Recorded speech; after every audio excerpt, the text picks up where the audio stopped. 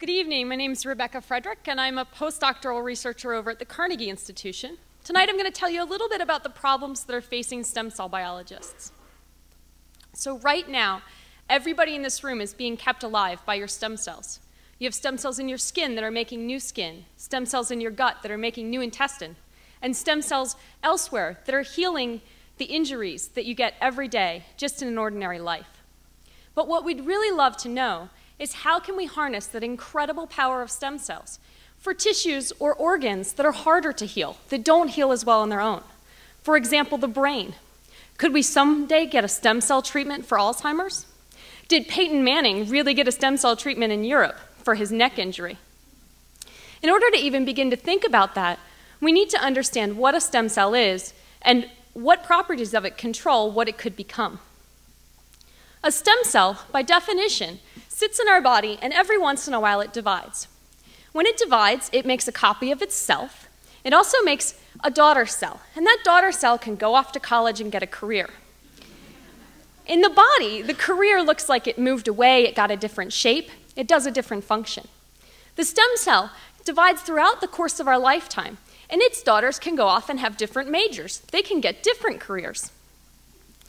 But we really want to know, in order to use those in medicine, we need to understand what defines the possible daughter careers, the possible majors for a daughter cell.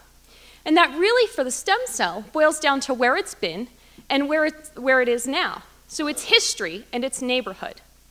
To use an example that we all in Baltimore can understand, let's look at the price of row houses.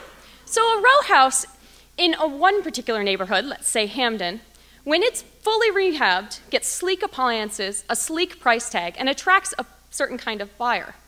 By contrast, a row house in a place like McElderry gets a much lower price tag, much cheaper appliances. So that really speaks to how the neighborhood of a row house determines the price, right? And it's very similar to how where the stem cells are now can determine where their daughters can go to school. So how could we use this in medicine? Well, we could start to change the neighborhood to affect the row home price or to affect the the daughter careers. So for example, in McElderry, we could consider changing the existing neighborhood around the homes.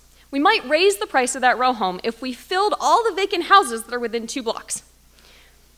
In the case of stem cells, we need to change the environment within the body, and that's much more complicated, but it's really exciting if we could think about changing a skin cell to not only be able to make skin cells, but also to make neurons. These are the kind of ideas that we're thinking about.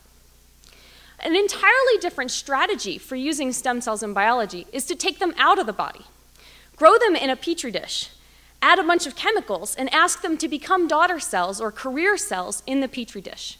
Then those career cells could be put back into the body. But of course, what's really controversial about this strategy is where do you get the stem cells to start with? And it speaks to the history of the stem cell. As I mentioned, the history is very important for what the career can do, or what the daughters can do. So naive cells could come from an embryo. They, in theory and in development, can become any kind of cell in the body. But of course, there are people that have some challenges with taking cells from an embryo. We could also take cells from adults, but we still really don't understand the details of what about the history of adult cells, or what about the environment of the embryonic stem cells contributes to how the daughters can go to college. So these are questions that my colleagues and I over at the Carnegie Institution are really interested in, and we're studying them in the fruit fly. Yeah, they also have stem cells, and in the mouse. And we're asking how we can change, or we're using the ability of these organisms to change the environment around the stem cells and ask how that changes what the daughter does. We also can change the history of the stem cell. We can make it divide more quickly or more slowly and ask how that really affects, again, what the daughters become. One of the other awesome things about this system is that we can even make tumors in it and determine what happens to stem cells in a tumor or how they can contribute to things like cancer. So lest you think that we are so far behind on the details that we're never going to get there in medicine, we actually already use stem cell treatments. It's known as a bone marrow transplant. So we take the stem cells from one person, we put them in another.